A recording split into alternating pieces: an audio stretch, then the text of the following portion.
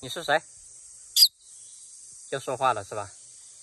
把你老爸喊回来，你老爸飞到那边去了，去那边番果树那边。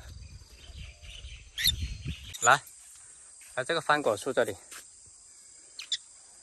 粉丝网友们大家好，老三很久没下蛋了，他好像快要下蛋了，我到底要不要让它孵呢？现在天气还很热，毛毛虫带着他的孙子飞到那边去了，飞回来了。你爷爷呢？毛毛虫没飞回来啊？毛毛虫还在那边。这只是老二，等老三下蛋了，拿来人工孵化，体验一下淋天手痒是什么感觉。上面的果熟了，再一个吃看看。飞回来了，毛毛虫飞回家了。怎么胆子那么小呢？飞过一只鸟就下飞了。都在树上采树叶。有辆车开过来，把全部都吓飞了。怎么只有你飞回来啊？老二呢？老二好像被吓得飞到那边去了。把老二叫回来。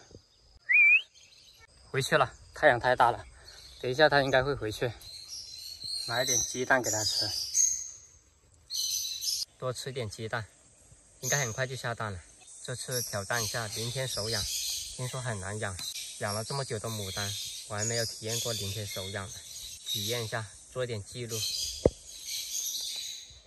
还是不放心，过来找一下吧。在那上面那里，下来，过来。哇，有一只伯劳飞过去攻击它，好像。哎，对，那只伯劳。这伯劳胆子那么大，敢攻击牡丹鹦鹉。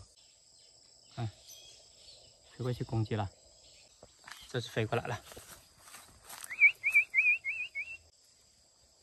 对了，小心点啊，别被禽兽捉去了。